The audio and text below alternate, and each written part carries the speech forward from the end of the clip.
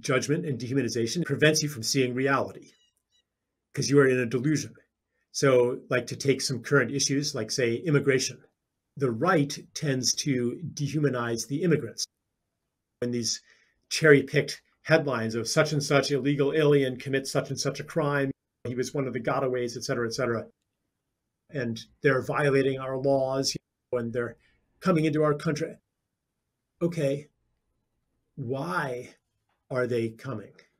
Do you really ask that in light of, I'm looking at a divine being here. I'm looking at a human being just like myself.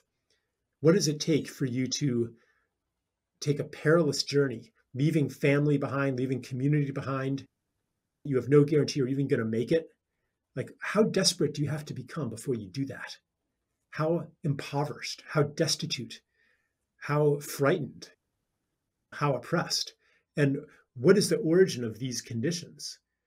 How do they involve ourselves? Could it have anything to do with neoliberal austerity policies, the series of coups and invasions that this country has perpetrated upon the other ones that make life miserable there? Of course, you get immigration.